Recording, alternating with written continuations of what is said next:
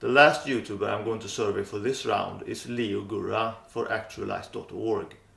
A kind of self-help or coaching guy, but who dabbles in more spiritually advanced subjects. He refers to it as advanced personal development and how to create a profound life. So how well does this guy, his teaching, worldview and advice compare with timeless parameters?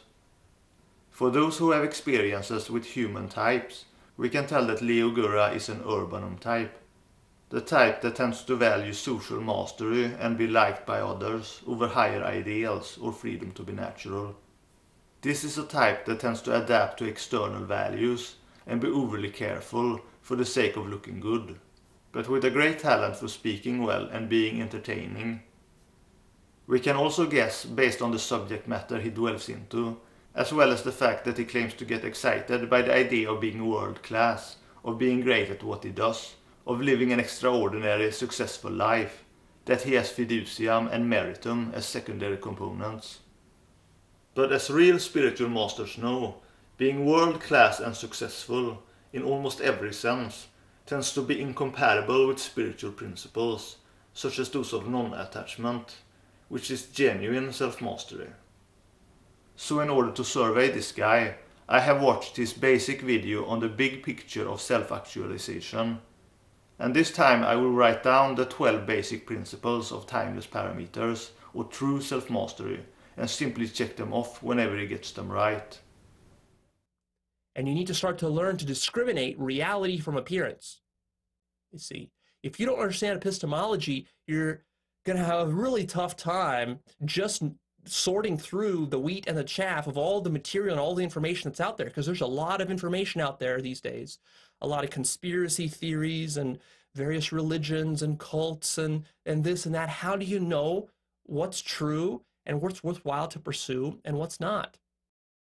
He says you first need an epistemology, which is a better start than any of the other YouTubers I've surveyed in this round.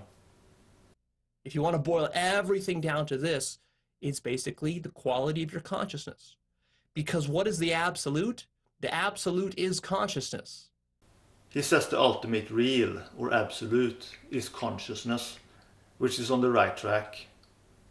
It's the one thing amidst all the vastness of all the appearances.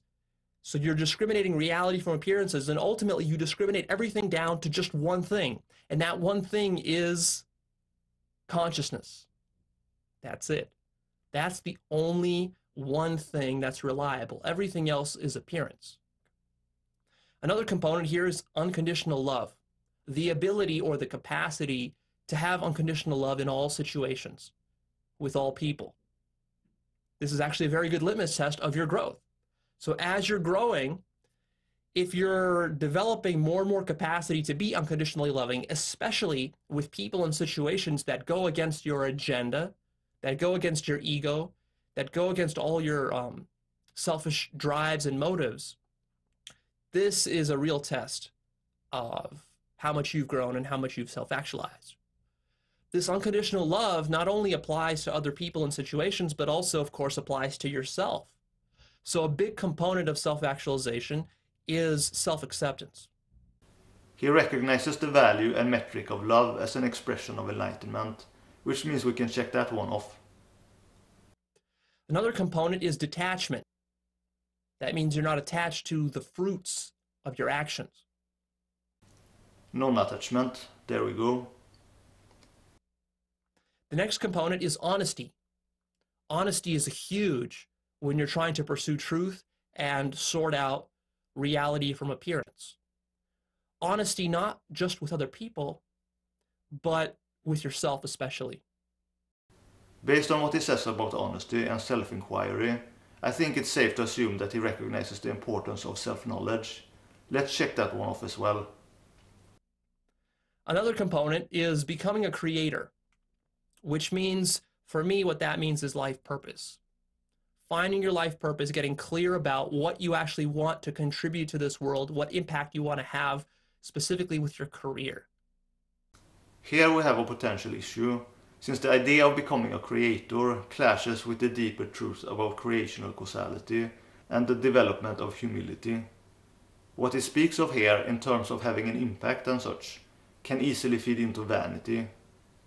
However, let's not judge him too quickly. Let's keep going. Another component of this work is reconciling evil, suffering, and ignorance.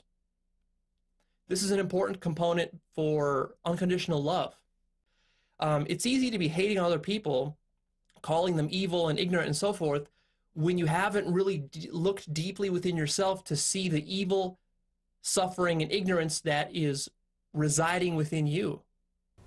Again, this ties into the value of love, which I already gave him points for. But here he confirms the correct stance on non-dualism and its relation to developing true love. Another important component here, speaking of holistic understanding, is pursuing big picture understanding. So part of this process of discriminating reality from appearance is that you're going to need to go for the big picture. Everything is non-dual, everything is one. And again, some of what he says here ties into the other stuff. Everything is connected, so if you truly understand one point of timeless parameters well enough, you should understand all of them. But just because someone says things that are true, does not mean they themselves fundamentally believe it, or understands it properly. It is easy to just repeat things you've heard or read about, without digesting it. So far Leo is doing pretty good, but we still need to keep an eye out for potential errors. After all, the bigger the audience you have and the bigger your claim to enlightenment, the more responsibility you have. Now, Leo goes on with stuff that are fairly accurate from an enlightened perspective, but until he actually hits the target with all of the 12 points I've lined up, I simply cannot be satisfied. Another important component here is undoing social conditioning. There's a lot of stuff that your culture has filled your mind with. Various ideas, beliefs, various paradigms, various morals and standards and rules that need to be questioned and done away with. So he eventually scores another point. He understands the importance of questioning cultural assumptions. This is also important in order to inspire a better and more healthy world. And the basis for questioning cultural assumptions should primarily come from your own true nature, not simply another ideology. Cultural beliefs will always question other cultural beliefs, but that does not make them any less a form of hypnosis or indoctrination.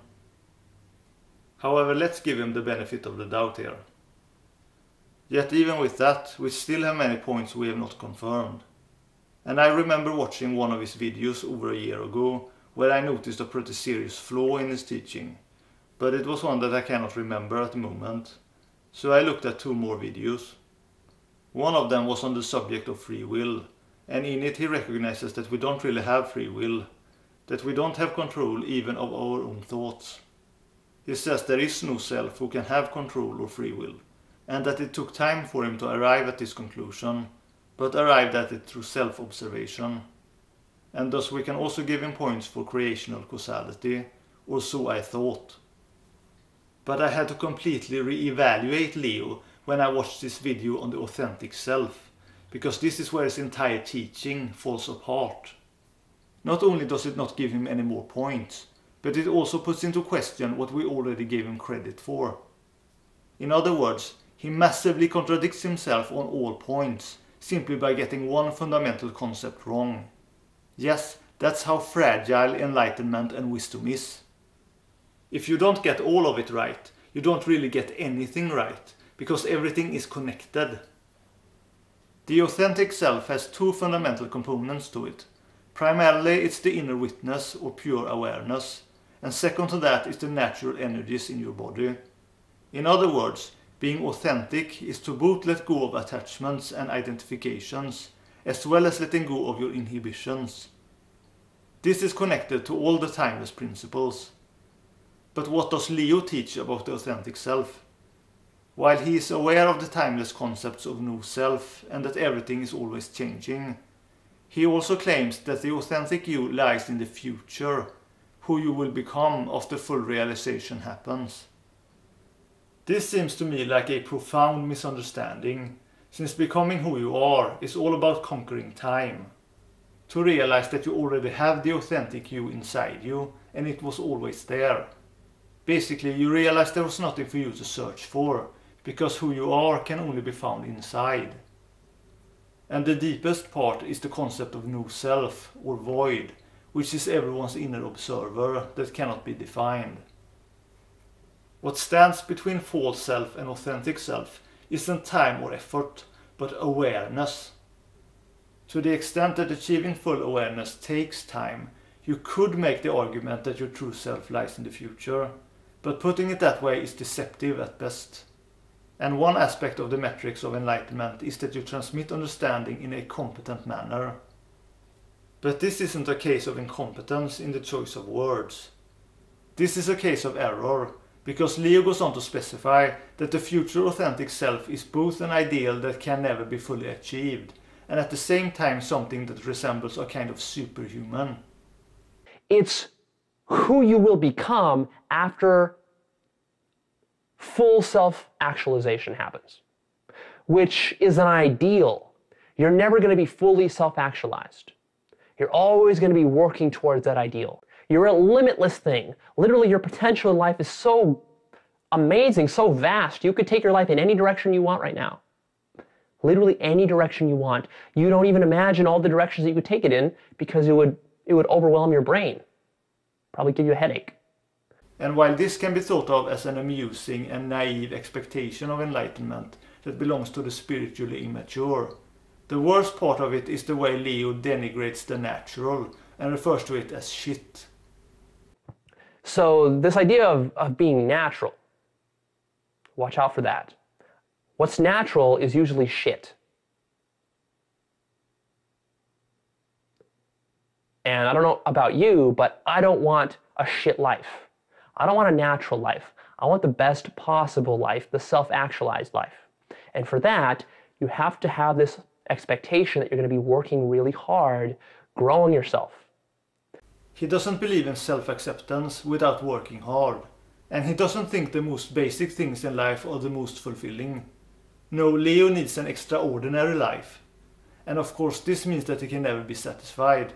And also that he can never help other people find true fulfillment. He has played a trick on himself. And his worldview legitimizes manipulation and exploitation. If you are not super amazing, then it's your own fault. Because you are too lazy to become your authentic self. He also says elsewhere that you are all of reality. This is another common misunderstanding that can be found also in the New Age movement.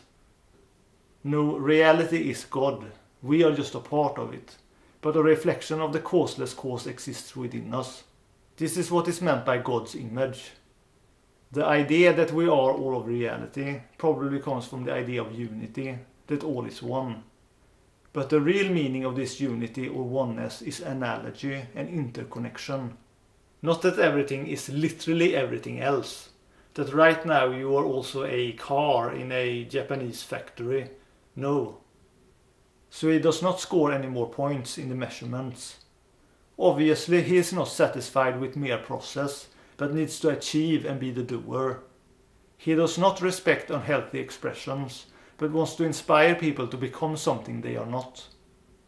There is no indication he values the painful aspects of reality as much as the positive. He clearly expresses that he has no reverence at all for the mundane and ordinary. Same with the natural. And certainly he does not transmit proper, timeless wisdom. But he also loses the score he already appeared to have, before we had more information. To be able to create an amazing life and be limitless in your potential means you basically think you can become a god, which is not humility and does not give proper credit to creational causality, to karma or to the creator. And obviously, if you are partial towards the extraordinary and denigrates the ordinary as mediocrity or shit, you are not truly loving or have transcended non-dualism. It also means you are still likely to be stuck in cultural hypnosis, because true questioning must be based on naturalness and suffering, not vain ambitions or personal desires. And attempting to create your own program will interfere with achieving true self-knowledge.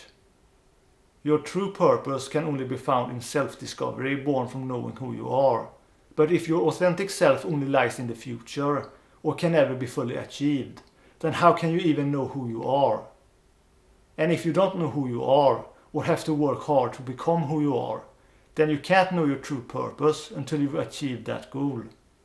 Otherwise your purpose will be constructed on assumptions of who you are, and that is of little help. Finally, I don't think I need to tell you how attachment to the extraordinary flies in the face of non-attachment and the nourishment that comes from open receptivity. Despite this, I think it is fair to regard Leo as belonging to consciousness level 2. He is dabbling in very high quality spiritual stuff, and he only needs to fix his view on a few minor things and everything would fit together. And who knows, if he keeps at it he might get there. But he faces a big obstacle in that he has already begun to teach before he was ready or mature enough. Someone who is too focused on teaching or playing the guru have less time for learning. I think his mistake has been mixing spiritual knowledge with materialistic self-help advice to become successful in business and selling his product. He has read a lot of things, but not turned it into his own knowledge. You accept yourself more and more and more and more and more. You care about what other people think of you less and less and less and less until you feel complete without needing to do or be anything at all. And then also this feeds into the self-acceptance, because when you're just being, you feel complete. You don't need to do anything to accept yourself. Whereas when you're doing and having, that becomes a never-ending cycle of you doing stuff in order to feel valuable, to feel worthy, to feel significant, to feel lovable, to feel complete. And that never ends, because the only way to end that cycle is to end it with being. I don't want a natural life. I want the best possible life. He possesses more information than understanding. He never could overcome his feelings of deficiency and surrender his ego, and so is still searching for fulfillment in the future and in the substitute of being impressive instead of just being. After all, to want to be spiritually impressive is no less a desire to be impressive. Leo also fails to see things holistically when he encourages this type of self-actualization without pointing out possible cost to the environment. People need to slow down and do less, and be content with less, not crave more, or we are all doomed.